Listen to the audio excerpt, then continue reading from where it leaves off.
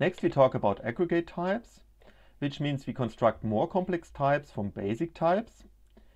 Typically, an aggregate type cannot be compared. So that means you cannot run any comparison operator like equal equal or bigger than equals and so on. There are aggregate types that you can assign to each other. There are also those that you cannot assign. We will talk about this, what this means. So there are 4 aggregate types that we will have a look at. One is the array type. That means you have multiple elements of one type. Then we have a structure, which means we have different types of elements and multiple members of different types.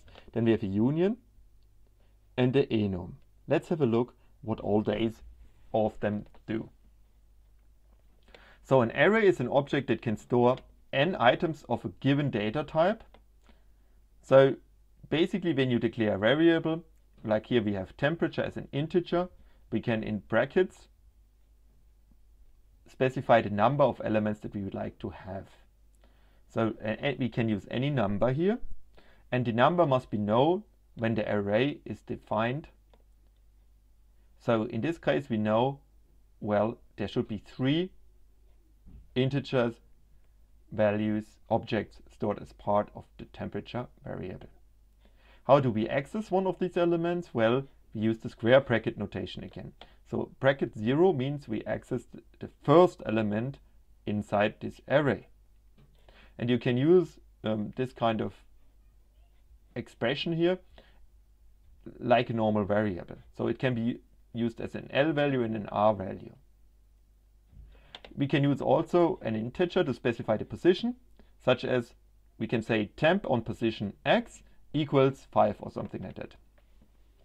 You cannot assign arrays as a whole, so you cannot say I have 2 arrays with 3 elements and temp array should be the same as temp 2. That doesn't work.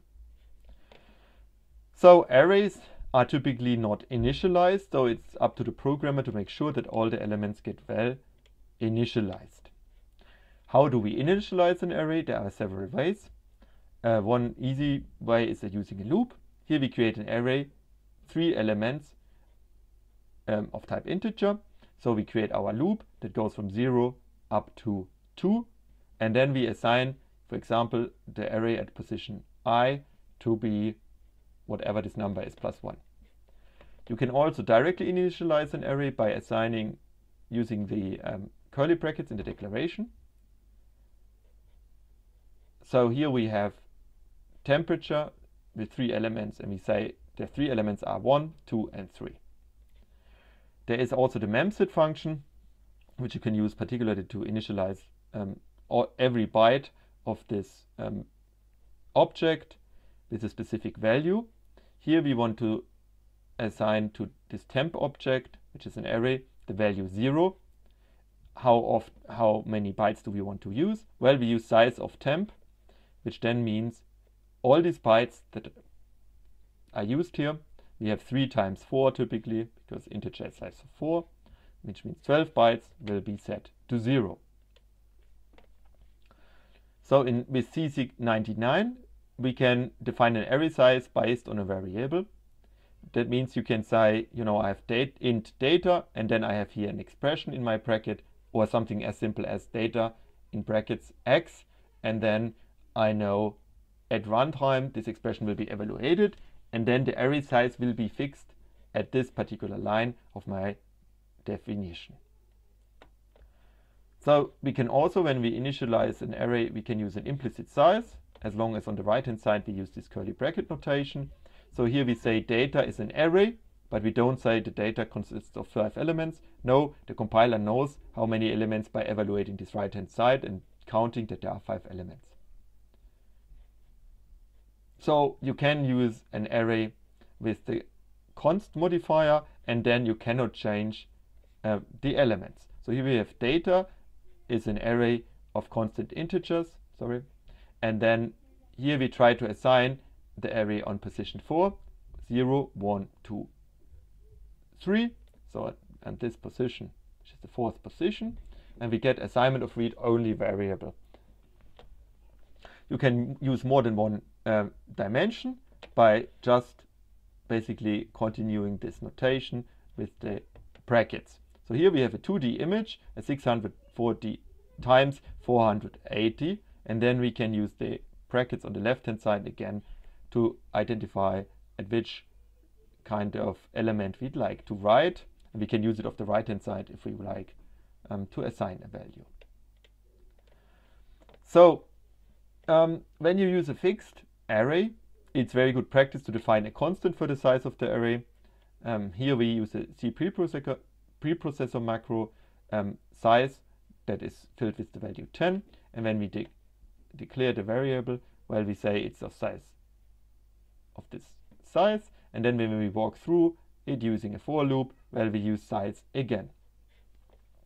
There is various ways of accessing invalid members of our array. For instance, when you created an array of size, that means in this case 10 elements, you cannot access the 11th element by using size itself. You cannot use the 12th element, and you cannot access the -1 elements and so on. In all those cases, the program is wrong. When you are really lucky, then it will crash, and you will find that. And there are, however, many bad cases in which you try to debug a ghost, because the program will not just crash. It will go on and will act a bit weird. So that said, it's in fact your responsibility to enforce array bounds. The compiler will not help you like it would in Java and so on. The reason for this is that's a performance reason not to check the bounds, okay? It's up to you. You know what you're doing, so you will make sure that you access your array with a proper size. Okay, so now let's combine this idea a little bit. We can use arrays and casting to understand how bits are stored of a number. Here we want to store in a 32-bit variable in 32 type var the number 1124, which is stored as those numbers, individual bits basically. What we do here, we create another array of 8-bit, so 1 byte, and we create an array of 4 of those 1 byte kind of objects. Now we do use the function memcopy, so that means we copy into B from the variable var as many bytes as the size of this variable is. And now what we can do, we can look into B, these individual components of B, and print out basically all those 4 bytes individually. What we will get is 104 and 00. Well, which is, when you, depending on the machine you run it, basically 100 plus 4 times 256, because that's the way that it is stored when you recall the machine representation in 2 complement. Details about using the ampersand for the memory location notation you will get soon. Just don't worry for now, just take it as it is. So let's now talk a bit about strings. You can think of a string as a compound data type. We define a string basically as a character star.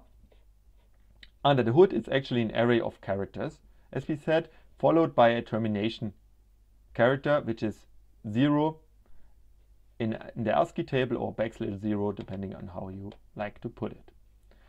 And we also know how to specify a single character by using the single quotes and using the double quotes for strings. So what a string means, like hello, we know this is actually an array of characters terminated with \0. And if I specify it so, HALLO, then I have basically 5 characters. Okay, so the difference is here I have 5 characters plus a 0 termination in a string, and here I have, for instance, just those 5 characters. Okay, so this is null terminated strings called, and automatically it's done for you when you use this notation. And it also means we don't know the size of a string until we look for the character \0, or in ASCII table the 0 character.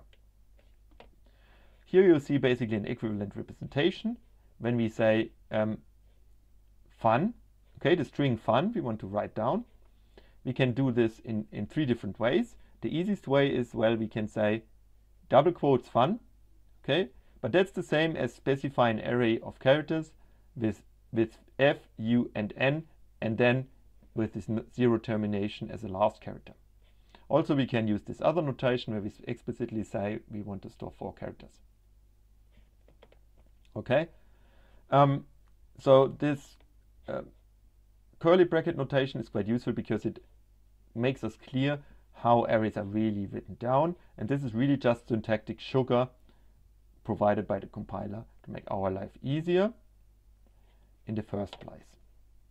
Okay, it can be useful when you want to create special ASCII characters that you write it like this, okay, explicitly as an array of individual characters instead of using this string notation.